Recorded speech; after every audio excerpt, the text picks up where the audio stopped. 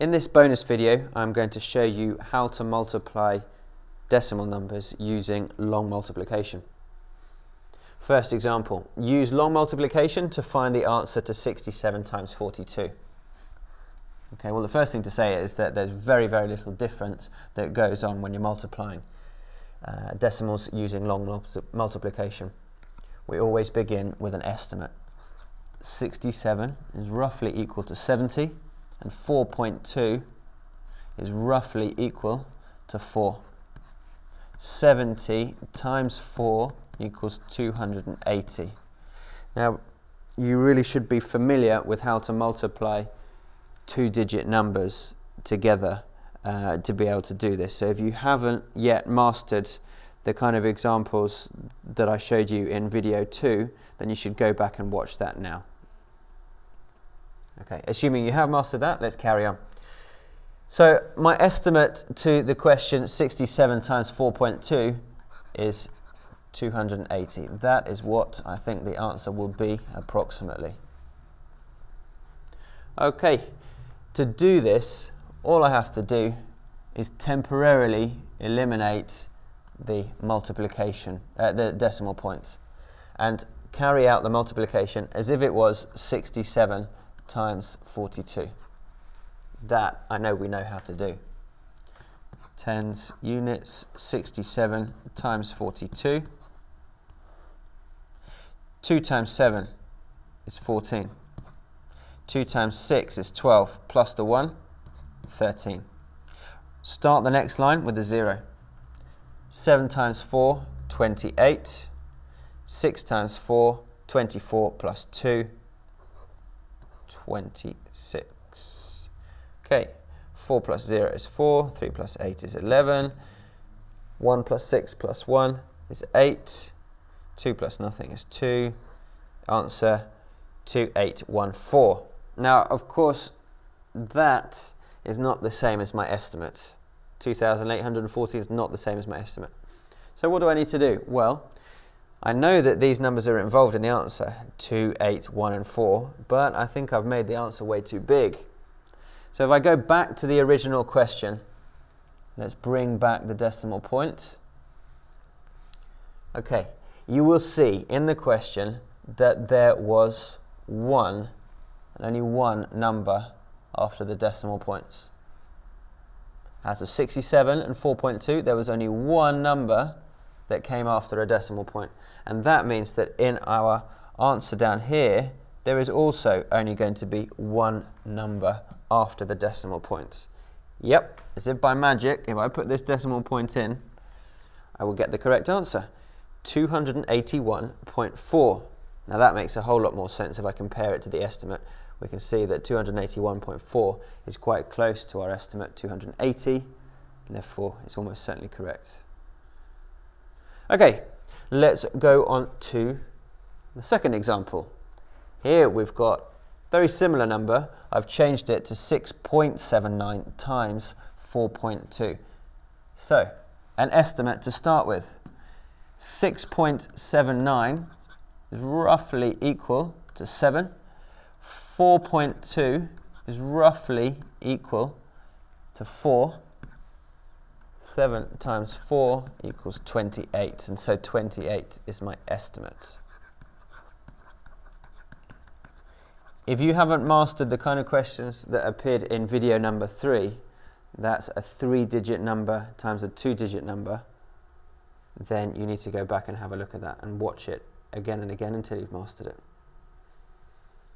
Okay, so as with the previous example, what I'll do is hide these decimal points and carry out the multiplication as if it were 679 times 42. Okay, hundreds, tens, units, 6, 7, 9 times 42. 2 times 9, 18. 2 times 7, 14. Plus this 1, 15. 2 times 6, 12. Plus this 1, 13. New line, write a 0. 4 times 9, 36. 4 times 7, 28. 28 plus this 3, 31. 4 times 6, 24, plus this 3 that I'm carrying, 27. Add the two numbers, 8, 11, 3 plus 1 is 5, 1 plus 7 is 8, 2 plus nothing is 2. So I've got the answer that involves 28518. That is huge. That's way too big compared to my estimate. 28,518. Right, so what did we do before? We looked at how many numbers there were after the decimal points in the original question. Going back to the original question, I can see that there are 2 numbers here after the decimal point and another number here after the decimal point. That means there are 3 numbers after the decimal point. Going back down to the answer that we got, 3 numbers after the decimal point. So counting from the right hand side, 3 numbers from the right hand side means that the 518 part are going to be after the decimal point. So I have an answer now that says 28.518. Let's compare that with the estimate. Yep, that is in the right order of magnitude. So unless I've done something wrong in the calculations around here, then I've got the right answer.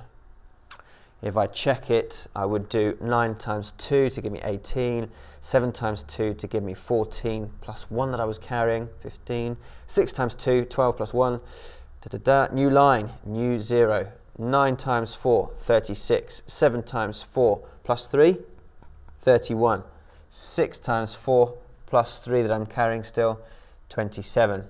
Add the numbers, and I get 28518. Put in 3 numbers after the decimal point, and I get 28.518. Okay, one more example to show you what happens when we end up with a few zeros at the end. Nothing really changes, but this could come up, and I want you to be prepared for it. Okay, 6.5. roughly equal to 7. Remember, we round up if it's a 0.5 or above. 4.2 roughly equal to 4. So 7 times 4 equals 28. That is my estimate. What do I do next? I hide the decimal points and treat this question as if it was 2 whole numbers, as if it was 65 times 42.